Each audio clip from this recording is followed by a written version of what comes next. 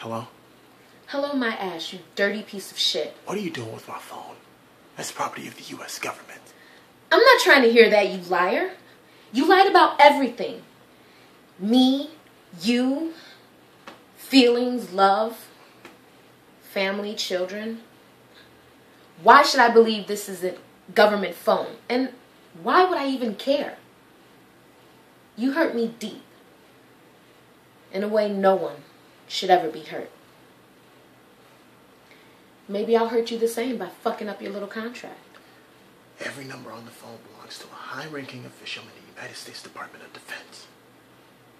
Each of the ranking officials has an individual password to verify the security, validity, and integrity of the call. If any of these words are mispronounced or omitted, some real serious people with nasty dispositions will show up wherever you are.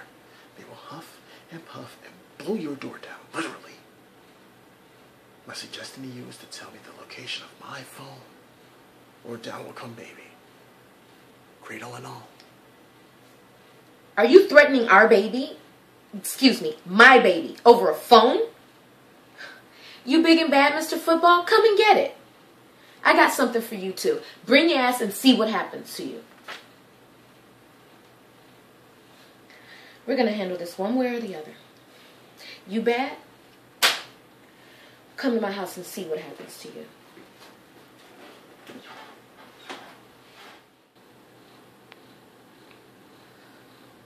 Would you like anything? No, I'm fine. Let's just get this over with. I'm listening. Family man. I'm glad you find all this funny. I have to be honest with you. I really didn't expect any of this to happen. What, you getting caught? Caught? Are you serious? Caught is a guy who cares. When you go looking for things, you find things. I hope you found what you were looking for. So how long have you been married? What's that matter to you?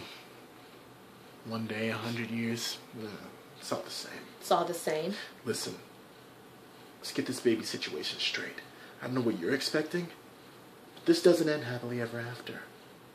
You didn't believe you would just walk off into the sunset, did you? It was exactly what I believed. You led me to believe. I mean, 1 second, we're celebrating our engagement, and then the next... You were celebrating an engagement. I never said anything about an engagement. I never said anything about marriage. I gave you a ring as a token of appreciation. Nothing more, nothing less. You came to that conclusion on your own. You dirty dog. You played with my emotions. You used me all this time, painted this BS picture of being Mr. Perfect, and you're phonier than a $3 bill. You disgust me. You're less than scum. You're less than a man. Less than human, for that matter. Blah, blah, blah. Freaking blah. Are you going to get this abortion or what?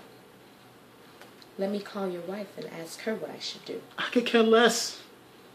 You think calling her up would change anything? All you'll do is add 2 more kids on the fatherless list, like that one right there. I'll hit you where it hurts, you bastard. I'll smear your name so bad nobody will want to do business with your sorry ass. I'll tell everybody about your two-timing, womanizing, fake, two-faced ways. If you were dying of thirst, I wouldn't even piss in your mouth. Do I look worried in the least? If my reputation is ruined, what happens to yours, Miss White House press chick? I mean, you are the chick I was running around on my wife with. You are the side piece that got knocked up. So what does that do for your career, your life? Me? I work behind a terminal. I offer cybersecurity and tactical data miner services for the United States of America. I do it well and I do it cheap. Do you really think they would care if I knocked up a little eye candy with no connections? So that's what it comes to. Am I so easily replaced? What is this, 20 questions? I came over to iron this situation out and get my phone, not to be asked a million damn questions.